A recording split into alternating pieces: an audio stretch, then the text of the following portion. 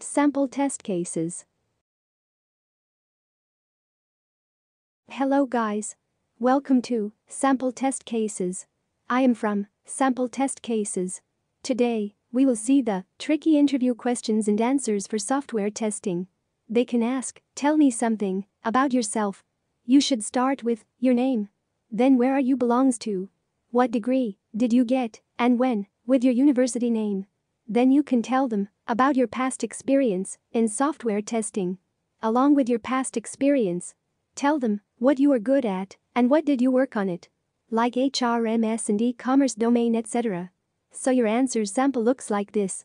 My name is your name. I belongs to your city name. I graduated from university name with a B.Tech in 2020. I have 1 year of experience in the software testing field. I have worked in HRMS and e-commerce domains. I am good at regression testing and designing test cases. Let's move on to the next question. The question is, what are the types of software testing? It is a simple answer. Just tell them type of software testing. So, there are 2 types of software testing. The first one is functional testing. The second one is non-functional testing. Moving on to the next question. So the question is, what is the difference between functional and non-functional testing? Start your answer with the main points, then go to the lowest point. By giving them the main point, your answer's impression increase, and also give example. So the answer is, difference between functional testing and non-functional testing. In function testing, based on how well the system works. In non-function testing, depending on how well the system works, based on the client's requirements, based on the client's expectations. It was done before the non-functional testing. This was done after functional testing. It is easy to define functional testing requirements. It is hard to define non-functional testing requirements. It is easy to perform in manual testing. It is difficult to perform in manual testing. You can give types. The type of functional testing, unit testing, integrity testing, etc. Functional testing types, performance testing, UI testing, etc. Let's go to the next question. The question is, what is STLC and what are the phases? First, give the full form of STLC. STLC stands for Software Testing Life Cycle. Now describe it. STLC phases activities which should be carried out systematically to help the evaluation of software application. Give all the phases. Requirements and analysis, test planning, test design, test implementation, test execution, test closure. This is an adequate response.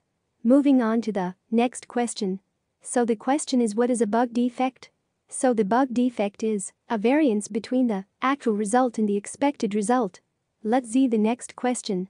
What is the bug life cycle is the question. First, explain the bug defect life cycle. A bug or defect life cycle is a process where a defect goes through different stages. Tell them different stages with short descriptions. New, when a defect is identified. Assigned to dev. Open, when developer open a defect. Fixed, when dev resolved a defect. Retest, when testers retest the defect. Closed, when a defect is non-reproducible. A defect can be duplicated, rejected, deemed not to be a bug, or deferred. They can ask, what is the traceability matrix? Give them what is it? The simple answer is that it traces the requirements of an application. So the sample answer looks like this. A traceability matrix is one kind of document that is used in software testing to trace the requirements of an application. Describe it more. So, it will be helpful to track the project requirements by the forward requirements to coding and backward coding to requirements tracing methods. Moving on to the next question. The question is, what are the attributes of a defect report? Simply give them the attribute names. Give them all the name of the attributes of the defect report. As many as you know. So, the attributes of a defect report are defect ID, defect title, problem summary, steps to reproduce, actual result, expected result, severity, priority, attachment.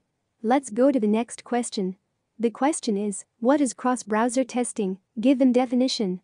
Cross-browser testing is a process of testing to compare and analyze the behavior of a web application in different browser environments. There is no need for more descriptions. Moving on to the next question. So, the question is, what is compatibility testing? Compatibility testing is a non-functional test. Give some more details. When we test the software in different environments, like different versions, devices, browsers, and networks, it is called compatibility testing.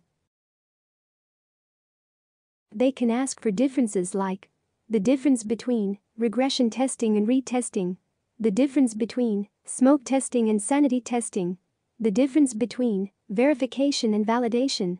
We have already made a video of this difference. You can check out this differences link in the description and also on the I button. If you want to see more videos like this, subscribe to the channel and on our website, where there are many test cases, differences, and tricky interview questions and answers for software testing, and many more. So visit the website, linked in the description. You can also follow us on Instagram. You can provide feedback by leaving a comment. Subscribe to the channel and like the video. Thank you for watching.